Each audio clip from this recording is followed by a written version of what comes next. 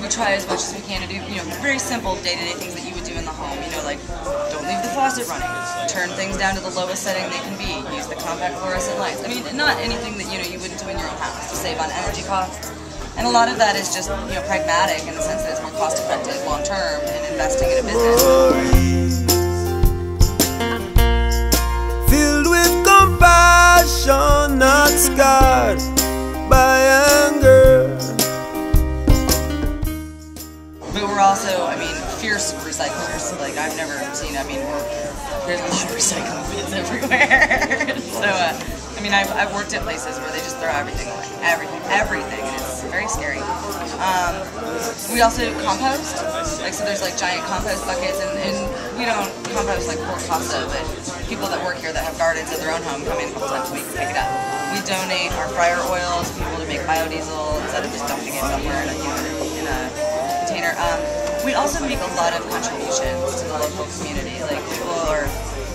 We do a lot of charity, a lot of philanthropic endeavors. We'll hand out gift cards and stuff to various causes. We have a marketing coordinator that is responsible for basically deciding whether or not we want to contribute to a cause. If we can kick a little bit back. We do kids activities. It's very interesting. It's a lot more than just being a waitress or bartender. Yeah, high above the flames, our hearts opened as the endless sky. No more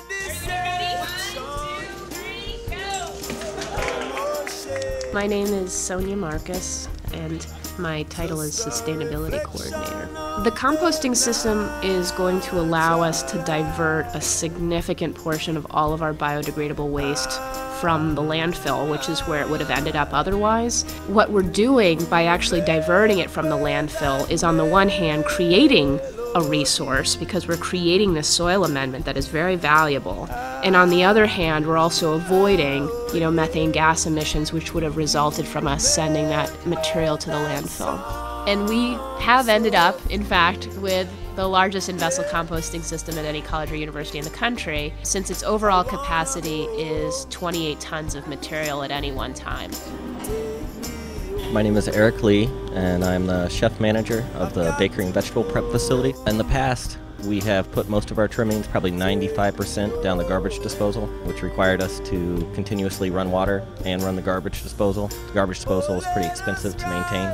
Now we don't have to run it hardly at all, and we don't have to run water continuously. The composting project was very well planned and thought through, and been extremely smooth starting up and implementing it.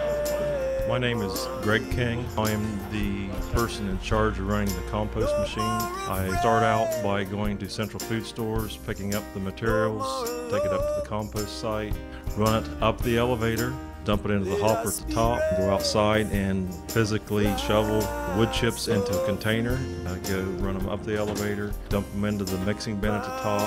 At that point, I'm able to open the doors in the unit and let the materials that's in that mixing chamber fall into the composter. And then I do that repetitively until I get about 4,000 pounds of total weight into the composting machine, which has 14 trays in it, and each tray will hold 4,000 pounds of compost. If we're running at capacity, we should advance one tray per day, so we should produce 4,000 pounds of compost. It's really important for people to see this project as part of this much larger institutional commitment that we're making to sustainability. And that, yes, this is one step on that path, but we recognize there's more to it than that.